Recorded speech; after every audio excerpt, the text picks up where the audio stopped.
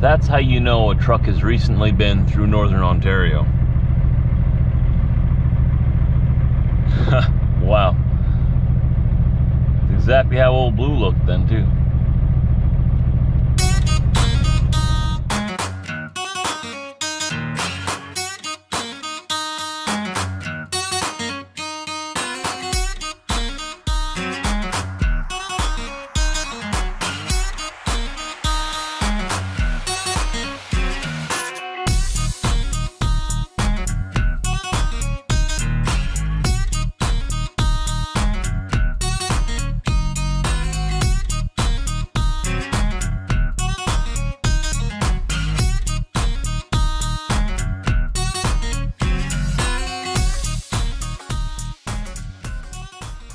Good morning, everybody, from the great town of Headingley, Manitoba, just west of Winnipeg.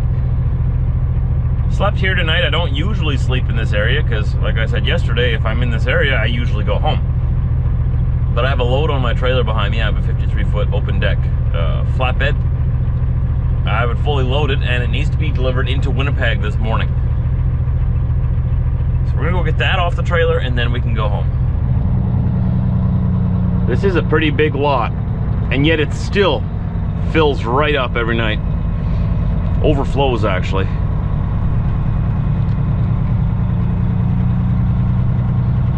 You got another truck stop down the road a little further to the west, down the same, down Trans-Canada here in Headingley. The Husky truck stop, that's another pretty big one, lots of parking. Another co-op down the street there, it's pretty big as well. But Winnipeg is kind of a hub of trucking. Anyone coming from the west going to the east is going to come through here. You get a lot of truck traffic.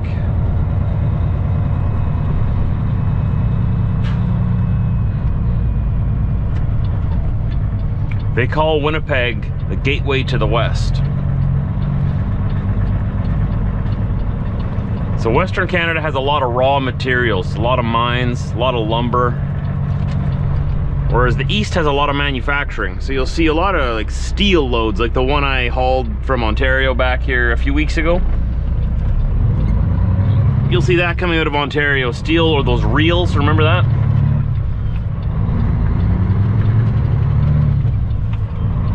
And then out of the west here, you'll see lots of things like, you know, lumber. A lot of oil from Alberta, Saskatchewan. All the stuff needed to manufacture stuff.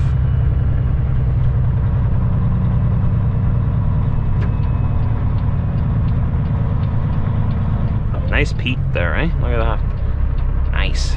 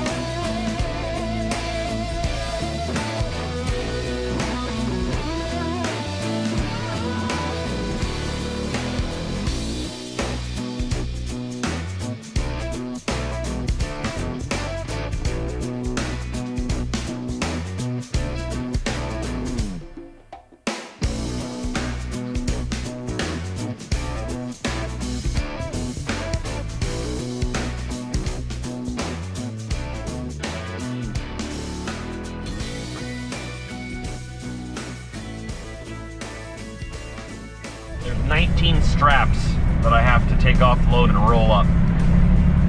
Won't take too long. Not nearly as long as it took to put them all on and tighten them up. Getting kind of excited. Once I'm done here, I gotta go home. Gotta get myself lined up where they want me. Get all my equipment off and let them do their thing. Kind of a tight yard in here. I'm gonna make sure I don't hit anything. That'd be embarrassing.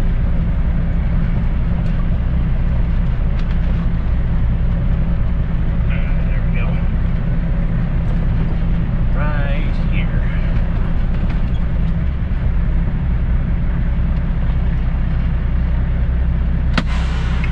Wonderful, wonderful. Let's tell the E-Log that I'm unloading now and get geared up. It's not very cold out today. Unloading cargo. On duty unloading cargo.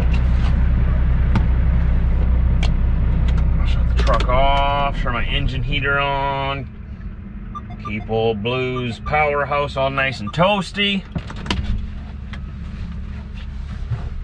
Turn the bunk heater on, keep the cab all nice and toasty. Okay. So, it's only about minus 12 outside. So what is that in Fahrenheit? I don't know. Not bad. Probably what, in the high teens or something?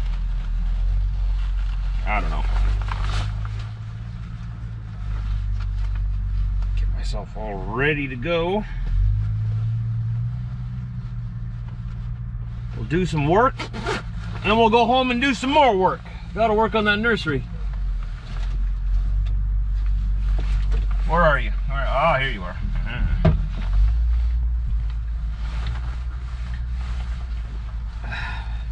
Baby is coming in about five weeks or so. Somewhere around then. Actually, I'll leave my glasses in here because they just fog up anyway. I'm wearing this.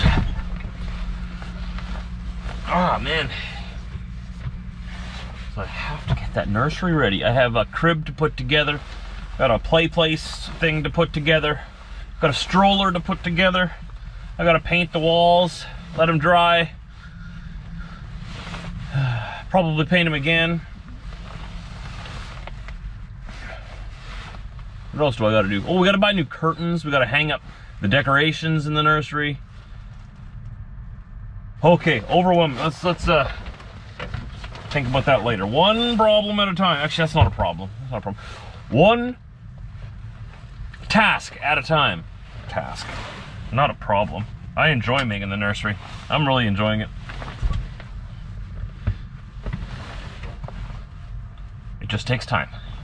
So I'm gonna quickly take care of this, get this unloaded, and get out of here, and I'll talk to you a little bit later.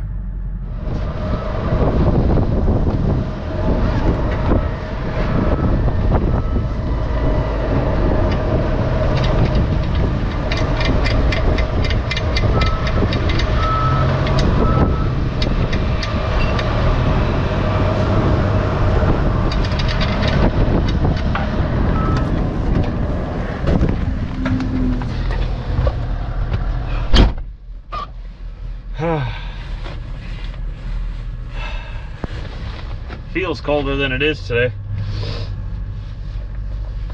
Yeah, glad that's done. Actually got 2 forklift operators unloading me now. Cha-ching. Faster the better, boys. I want to go home. So from here, I just got to drop the trailer off at our yard and then go to the shop. I gotta figure out how I'm gonna wash old Blue. If I'm gonna do it myself. It's a little bit cold to do it myself still. In summertime I could save money with that. But wintertime, it's a little bit harder because the water freezes as soon as it hits the truck. It's hard to wash anything when there's just like a layer of ice over all the dirt once you rinse it. So I'd like to get truck washed yet, and then we'll head home. Bath time. Oh, it feels so good. I stepped outside. I didn't know they had started already. I got my tarps on my catwalk, right? And I stepped outside, I was just gonna take the tarps off the catwalk for them, right? I didn't know they started already on that side. Sprayed over the truck and got me pretty good. My fault. Oh well, it's just water. It's okay to get wet every now and then, I think. I'm gonna dry myself off and I'll just wait till they're done. I was gonna move them so they could wash under there, right? But it's just a small little area. Then I'll clean it when I get to the shop. Too late now. I forgot about it before. I forgot to tell them about that before they started. I'm at the PBX truck wash bay in Blumenau. My first time here. I've heard really good things about it. My dad comes here all the time. He likes getting his truck washed here. It's just sort of like a Blue Beacon. Like they got, I come into the wash bay here. They have two or three guys washing my whole truck right now for me. I can just wait in here. And when I'm done, I can go up front and pay. So far I've been very happy with it. I mean, I got my own little, bath. It wasn't so bad. I just stepped out of the cab here and I was like, oh shoot, I forgot to take the tarps off, right? So I quickly jumped out and then, oh, they had already started. Not their fault, totally my fault. So, from here we go back to the shop, park Old Blue. Gonna be home for a few days now. Got a few appointments in the coming days. A few things to take care of. Now that was thorough. Great job. I'm just gonna go ahead and say that is way better than any Blue Beacon I've ever been to. They scrubbed the whole thing down, went through every little corner to make sure it was cleaned off. They had these platform ladders. They climb up a ladder with a big platform. They can stand over my truck and scrub the top of my truck and visually look down and see that it's all clean. I'm coming back. It's about the same price as Blue Beacon, maybe a little cheaper. They have different packages, right? You have to go to their website, pbxtruckservice.com, I believe it is, or you can just Google PBX Truck Service.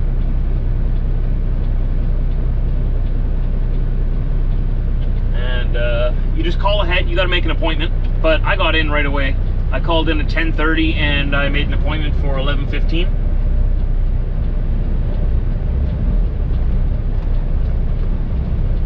Sometimes you got to wait a little longer, but it took about 45 minutes to wash the truck. So they do go, it does take a little longer than a Blue Beacon, but that's because they're a lot more thorough. If you just want a quick wash, like a Blue Beacon type of wand wash, you can get that too, it's cheaper. But I went for the brush and scrubs and everything. After everything's said and done, it's around 100 bucks Canadian. So that'd be what, around 80 bucks US.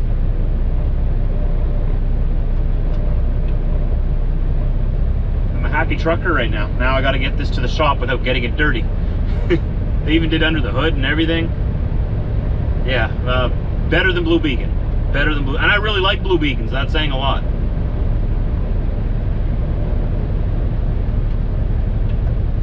They also do wheel polishing here as well. They used to do like like the aluminum polishing for tanks and stuff too, but I think they just do wheels right now. If that's something you're looking for. Obviously, I would recommend you use bull snot if you want to polish your truck. That's all I use on my truck.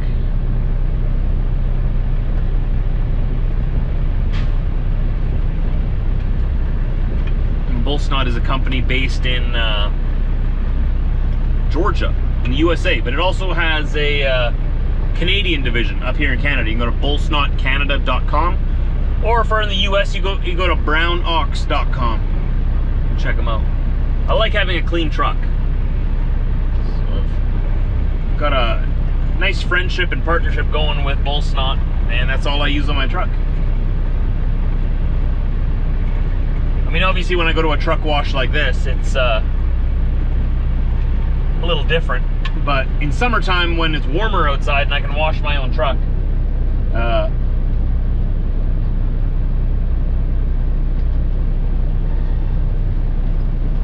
then obviously it's, like I said, a little different. Sorry, just backing into my spot here. I didn't want to hit a cement pole there. All right, I'm gonna go inside, say hi to the good people, make sure all my bills are paid and accounted for. I feel like I'm parked very crooked. I parked extremely crooked here. I cannot allow that. I cannot allow that. Why am I so crooked?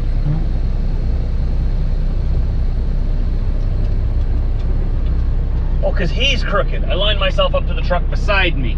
He's crooked. Oh, okay, well. You can be crooked all you want. I'm going to be straight. Here we go. Good enough.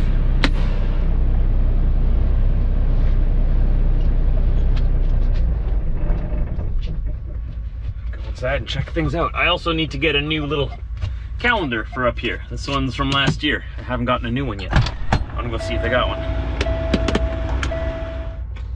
New calendar.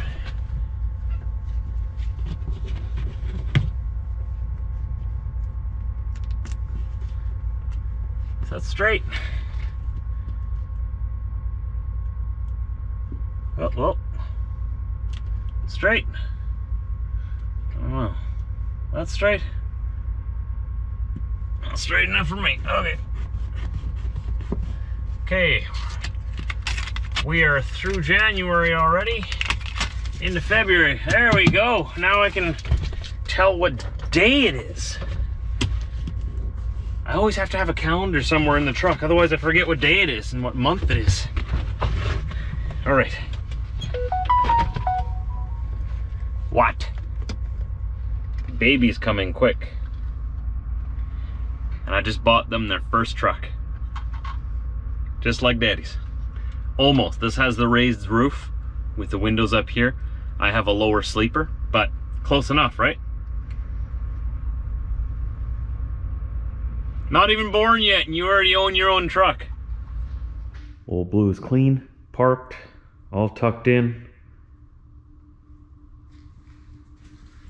See you in a couple of days.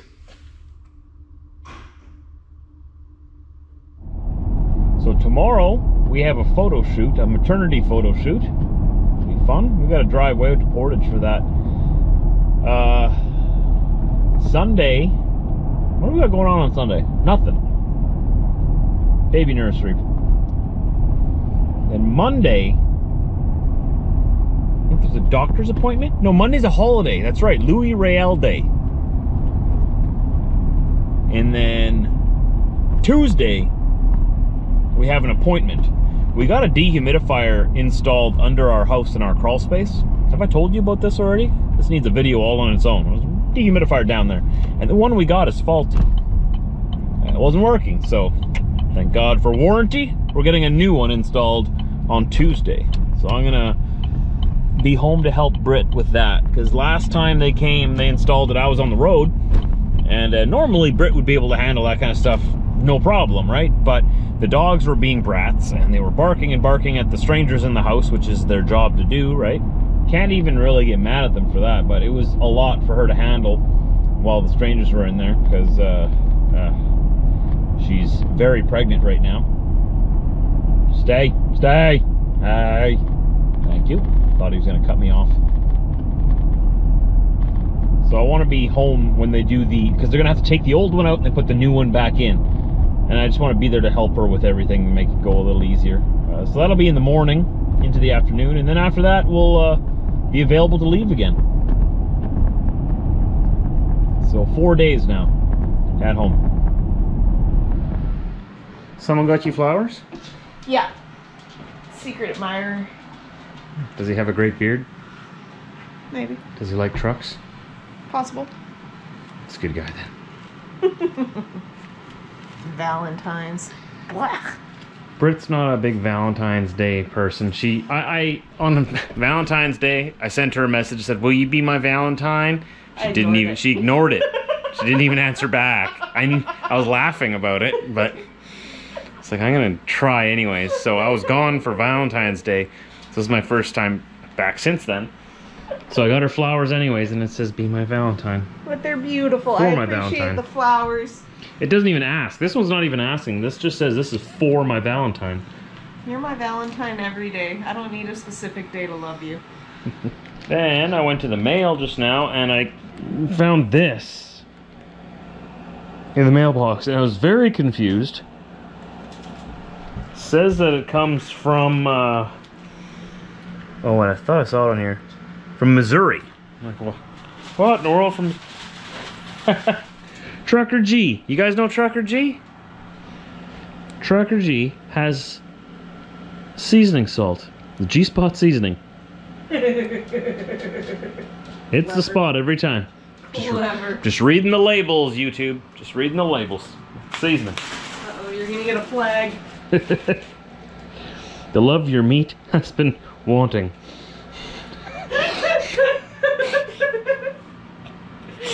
Clever guy. And he gave me a sticker. Thanks. Thanks, Trucker G. That's good.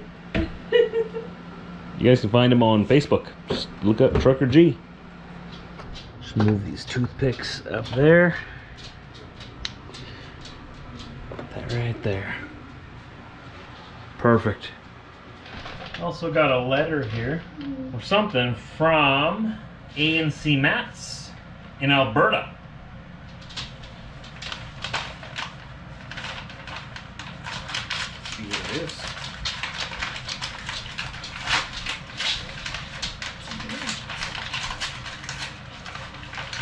Oh, I like it. Let's see. Let's see.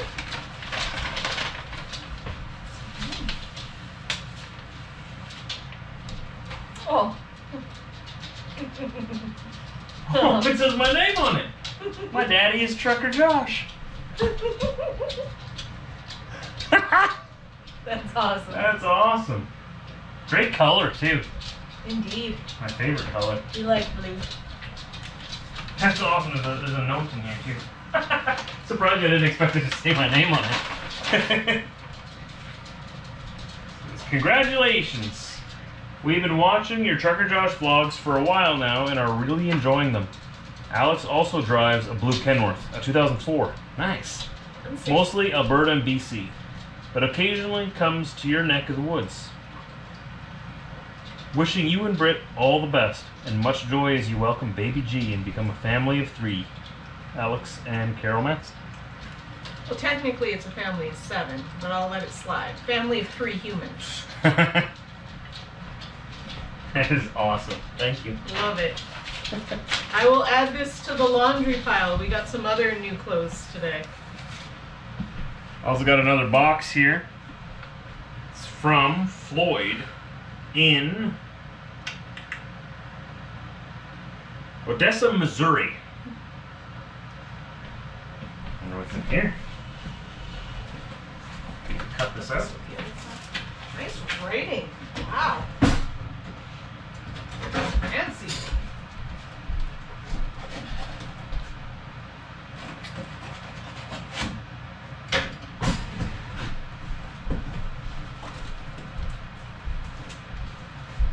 I know we said we would open these on a live stream, but I couldn't wait. Fair enough. We'll do a live stream anyway. We haven't even released our registry yet. Oh, there's a whole bunch of stuff. Josh, Britt, and Baby G, and a whole handwritten page. Look at this, handwritten, not even typed. That's a gift all on its own.